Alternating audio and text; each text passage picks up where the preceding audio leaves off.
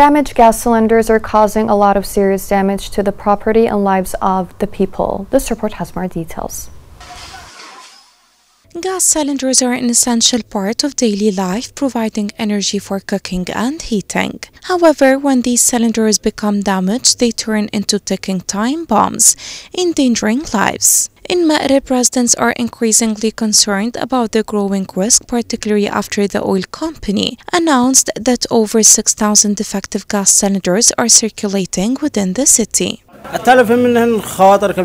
The damaged gas cylinders pose a real threat on citizens. It may cause fire and destroy everything around. Unfortunately, the quality of the gas cylinders in the markets is really bad. They fill the cylinders randomly and sell it without applying any safety measures. The influx of substandard gas cylinders into the market and the lack of regular maintenance have led to their deterioration and corrosion. This increases the likelihood of gas leaks and explosions. Numerous incidents of fires and suffocation in the city have been caused by gas leaks, leaving citizens in constant fear of potential disasters caused by these defective cylinders.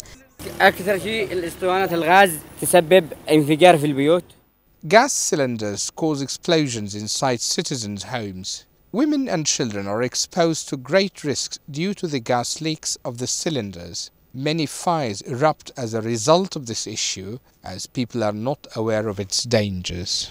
The widespread presence of damaged gas cylinders in Maghreb poses a real threat to the lives of residents, a danger that grows day by day. Addressing this issue requires collective efforts through awareness, strict monitoring, and the provision of safe alternatives to reduce the risk and protect citizens' lives and property.